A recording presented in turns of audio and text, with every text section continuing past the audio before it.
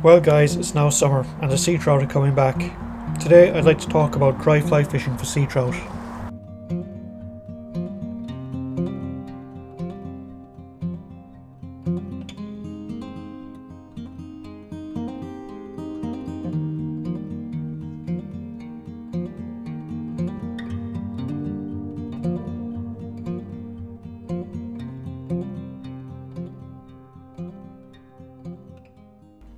While I'm a great fan of Hugh Falkus and his earlier written works, I noticed he had published very little about dry fly fishing for sea trout at night in his many documentaries and written books. He touched on the use of the surface lures at night, but that's as close as he got to dry fly fishing for sea trout. I found from my own personal experience from fly fishing for sea trout on the river that the use of dry fly can be highly effective. Sea trout will often feed on top, together with their brown trout cousins, on hatches of upwinged duns and sedges during the evening rise of the summer months. I'm always watching for what's hatching on the river, so as to pinpoint what they're eating.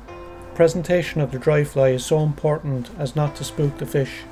Sometimes when a good hatch is on, the surface feeding can turn ferocious, with both brown trout and sea trout feeding on top right into darkness of night. I have been in the water with fish coming up around me up to 6 feet away from where I'm standing in the river. When they're feeding like this, they are totally preoccupied with the feeding and care little about the angler standing in the water beside them. Having said this, it's still important to move slowly while wading in the river. When dry fly fishing at night, you cannot see the dry fly as you can in the daylight hours, or spot if the fly is sinking. So drying the fly out with false cast is important, and of course the application of gink floatant on the fly before casting out. After catching a trout, there is a problem.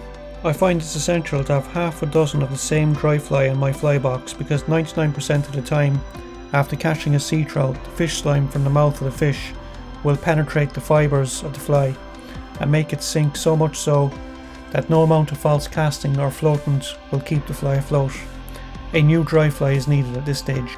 The sport of fly fishing for sea trout at night is something to behold. You can hear sea trout splashing, mouths pucking the surface, and fish moving.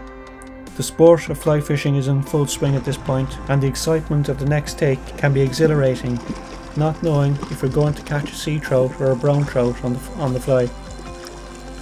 Having said this, I'm always happy to catch a brown trout, but I'm extra happy when a sea trout connects with me. And while hooked, they do the sea trout dance, leaping into the air and the depths of the darkness of night before coming into the landing net. The headlamp is turned on and the silver dancer is revealed at the bottom of the landing net. The feeling is exhilarating. And later on, when the hatch and surface action subsides, it's time to fish wet flies, as the fish have gone back down. This would be our traditional sea trout fishing as Hugh Falkus practiced.